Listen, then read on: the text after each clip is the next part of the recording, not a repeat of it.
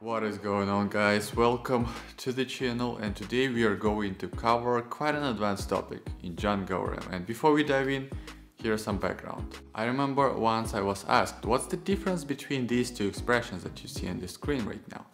And to be honest, I thought that they were the same things and they filter data the same way.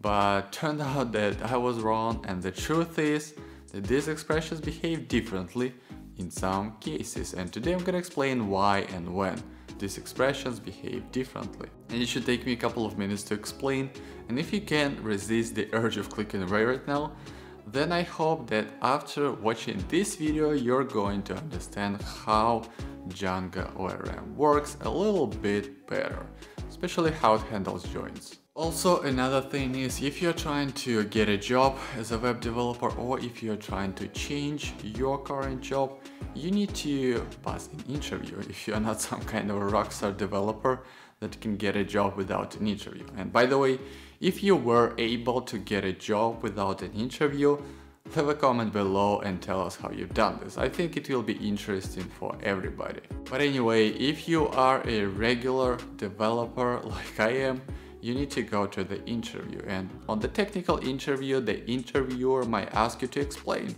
how filters work in Django, so why not be prepared? Now, with all that said, let's dive in. Let's say we have a Django project with these two simple models. We have courses and reviews, and every review is attached to some course. So basically we have one-to-many relationship between courses and reviews. Now let's play a little bit with Django ORM and let's use the filter method. I'm gonna open the shell right now that prints SQL queries as they are executed.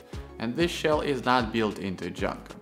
You will need to install Django extensions library if you wanna have the same shell as I do. In order to start, let's just filter courses by their own fields, and it's the most basic filter we can do.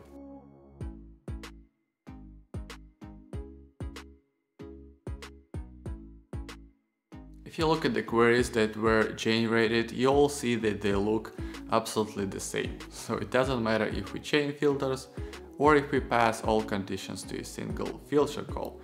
The result will be the same in both cases. Now, things start to become tricky when we filter objects based on a many-to-many field or based on a reverse foreign key. Just to illustrate this, let's try to filter courses by reviews.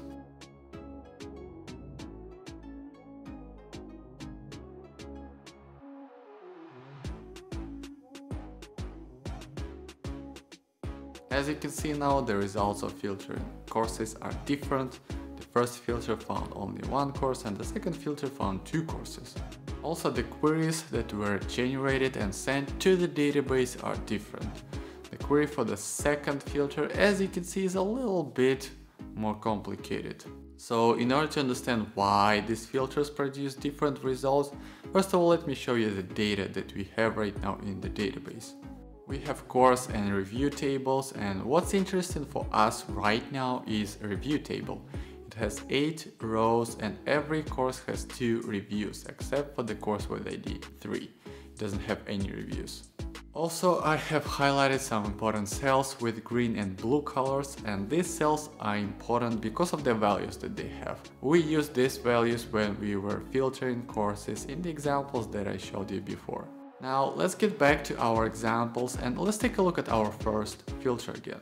Here we are joining course table with a review table, and then we apply where clause. Basically we are just trying to get courses that have at least one review that at the same time has the value equals to 5 and the year when it was created is 2020.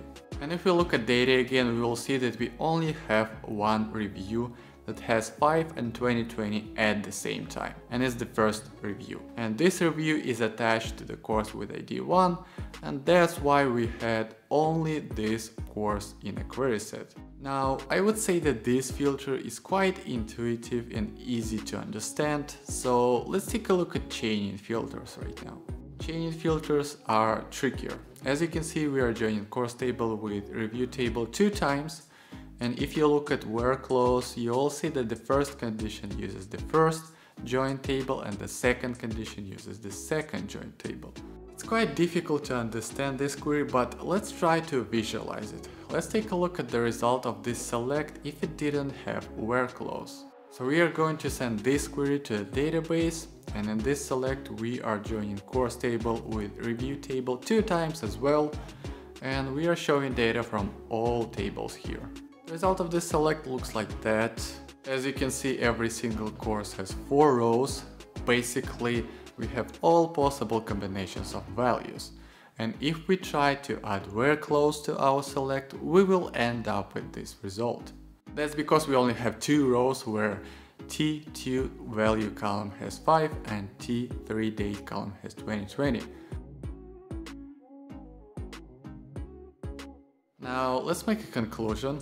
In Django, if we want to filter data, we use filter method. This filter method works differently depending on how we use it and depending on what relationships our models have. If we filter our course model, let's say by its own fields or by a one-to-one relationship or by a foreign key, the result will be the same no matter how we use this filter method. We can chain filters or we can pass all conditions to a single filter call. It doesn't matter, the result will be the same. However, when we start to filter by a reverse foreign key or by a many-to-many relationship, then things start to become trickier. When we pass all conditions to a single filter method call, these conditions are applied simultaneously. In this example, we get courses that have at least one review that at the same time has the value equals to 5 and the year when it was created is 2020. When we chain filters, these multiple filter calls are applied independently. So we start from the first filter. When we apply this first filter, we get courses that have reviews with value equals to 5, and we have 3 courses with such reviews, courses with ID 1, 2 and 5. Then we apply another filter, it filters by date 2020, and we only have 2 courses that have reviews with value equals to 5 and reviews with date 2020. It's the first and the second course. The course with ID 5 doesn't have reviews with date 2020. That's why we don't have this course in the result. So that's it for today, guys. If you are still watching this video, I appreciate it so much, and if you liked the video, give it a thumbs up. And if you're new to the channel, my name is Denis, and this channel is all about mastering web development and growing as a full stack Python web developer. If that appeals to you, consider subscribing, and if you'd like to connect with me even further, you can follow me on Twitter or on my Instagram. Links will be in the description. So thanks for watching, guys. See you